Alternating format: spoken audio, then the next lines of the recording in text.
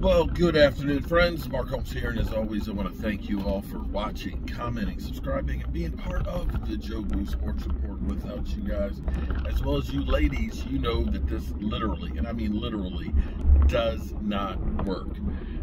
Couple things. I've been to therapy and got my leg worked on. They worked my leg up so hard that it's literally shaking. It's shaking. Damn, that was a good workout. I ain't had workouts like that since back in the day. Maybe I need to get back in shape in case that Gallimore injury takes a little longer. You know, Jerry, I'm ready to do the turtle move. I'm ready to clog up the middle. Anyway, Drew Pearson, shout out to you guys that have been going over there and subscribing to his channel, Drew Pearson, the Ultimate Hail Mary Show. It's over 800. I think it was at 817 when I last checked. So 183 more to get him to 1,000. Go ahead, subscribe to him, and let him know you came from the Joe Boo Sports Report, and congratulate him on being a Hall of Famer, because if we can help push him over 1,000, we're going to have him on a live stream, and we're going to see what he got to say about CD Lamb. CD! Because CD is another one of those 88s. Anyway, there's a lot that's going on about Dak Prescott. You know, I don't know what the talking heads would do if it wasn't for Dak Prescott, because nobody gets talked about like Dak Prescott and the Dallas Cowboys. You got Skip Bayless, who said that he would take Tim Tebow over Dak Prescott because of what they've done in their careers thus far. He can take Tim Tebow because Tim Tebow's been cut.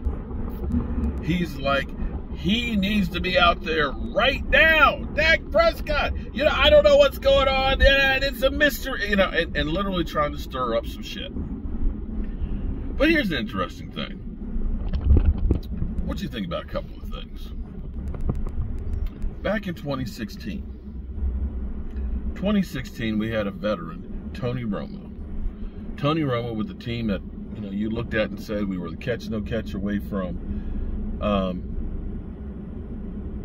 making it to the NFC Championship game. A team that we thought, yeah, maybe we're loaded, you know, that maybe this will be the rebound year because he's coming back from injury. And we played him against the Seattle Seahawks. And a meaningless preseason game. And he gets hurt and his career's done. I think back to 2014, that catch-no-catch season, where I don't believe Tony Romo played any in preseason. In fact, the first game against the 49ers, he was still coming back from the injury. And that actually started the movement of the Dallas Cowboys understanding that we need to run the football, and changed and actually brought the new Dallas Cowboys to the forefront, where we relied solely on Tony Romo's arm. He didn't play in that preseason, I don't believe. But just think if Tony Romo hadn't played in that preseason game and hadn't gotten hurt. I don't know what would have happened if we would have been 13-3, like with Dak Prescott or not. But the reality is do you really need to play in preseason? I'll go back a couple of years ago, 2019. That year, Carson Wentz didn't play any in preseason. They won the division. I hate to say it. They did win the division in 2019. Mitch Trubisky, although that's not a great example, he didn't play in preseason. Phillip Rivers didn't play in that preseason. And I know what you guys are saying, well, you're talking about a bunch of bums that didn't play. Well, Aaron Rodgers, here's what's interesting. Aaron Rodgers didn't play any in preseason, mind you, in 2019. His team went to the NFC Championship game. I know what you're going to say, that, yeah, but that was Aaron Rodgers. He's the bad man. But hold up for a second.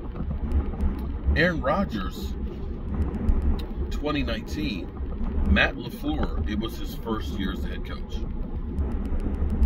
Different offense, different philosophy. So the stuff that he had been doing with Mike McCarthy, be it they fought a lot about it, they weren't doing. They changed the offense. They did kind of a purge on some of the roster.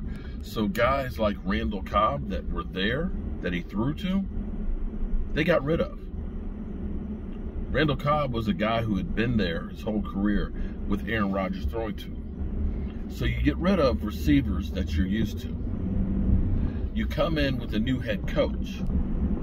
You come in with a different offense. If anybody should be playing in preseason, that guy should be, just for familiarity's sake.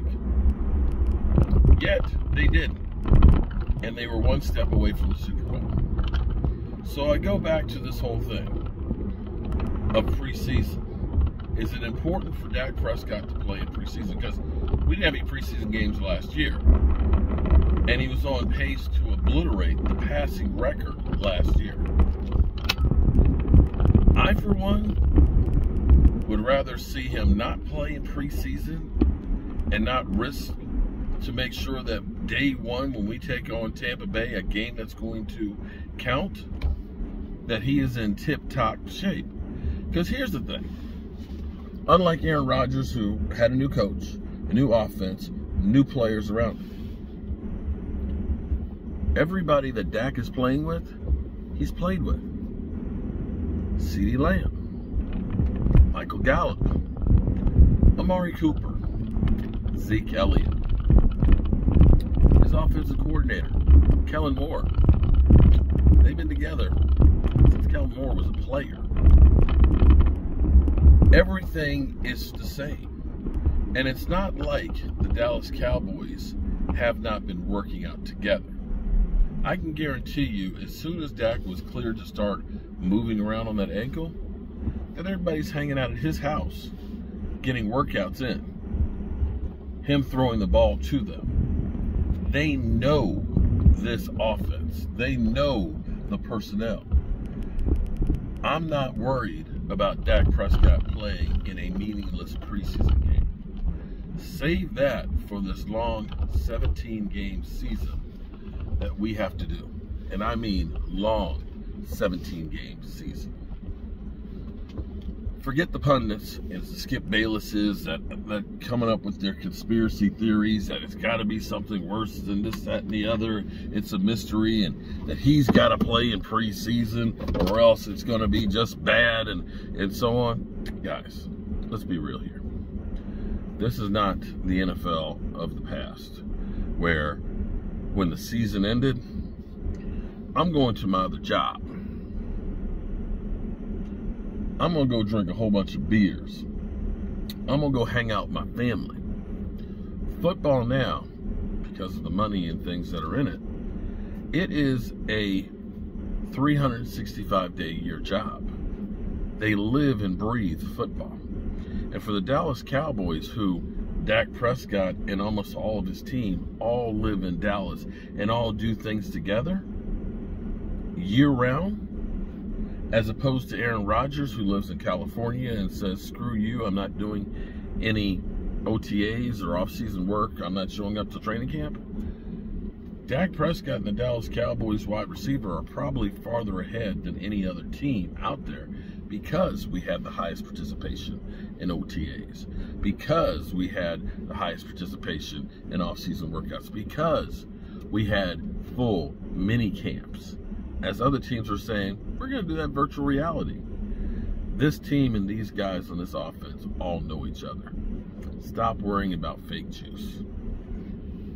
Whew. All right. Time to go get in the workshop and get to work. Hope you guys are having a great day. Tonight we'll be doing Hard Knocks live stream. And don't forget, make sure you hit up my man, Drew Pearson's channel on YouTube. Peace.